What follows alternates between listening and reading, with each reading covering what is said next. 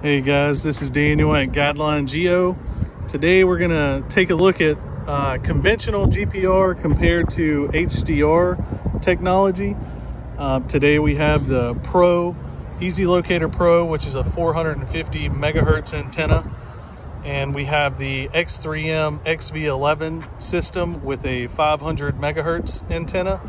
So we'll be comparing these two side by side to see what the data looks like and let you guys see it. So if we look at the acquisition parameters of each system, we can see here we want auto gain on. Our soil velocity is at 300 feet per microsecond. Our cart and our point interval.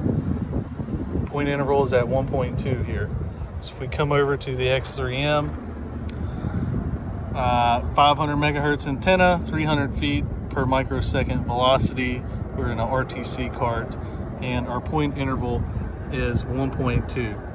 And there's our waveform here for the X3M, and here's our waveform for the HDR 450. We have GPS coordinates coming in on the Pro system, the HDR system.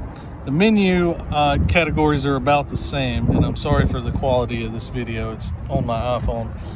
If we come over to the X3M, pretty much the same menu options and filters. The only thing that's different is this one is on manual time gain and the HDR isn't. So we're going to start a survey. We should see storm drains and utilities within this survey. We're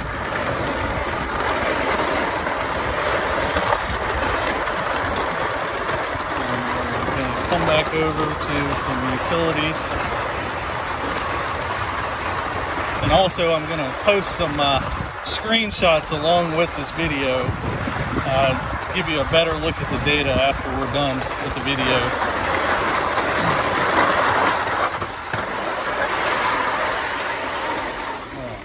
So if we click stop, we can clearly see we've got some utilities going on there. And we have that storm drain, supply noise filter. We can mess with the contrast a little bit.